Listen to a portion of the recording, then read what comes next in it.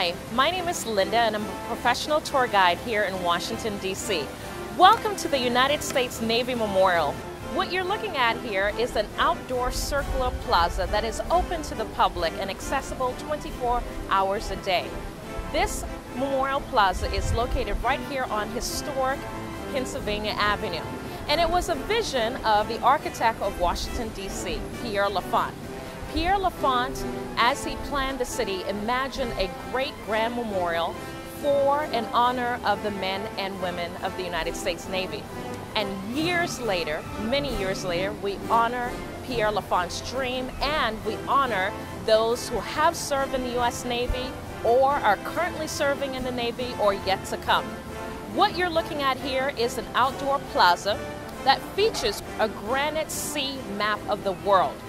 Also here, to my left, is the famous sculpture of the Lone Sailor. The Lone Sailor is a 10 feet tall bronze sculpture that is a poignant tribute to the men and women of the United States Navy Memorial. Also here is 26 bas-reliefs that honor the personnel and events of the U.S. Navy Memorial. One of the most important ceremonies held here every year is the annual Blessing of the Fleets. It's a century-old ceremony that gives a clergyman the opportunity to bless the service members and crews here.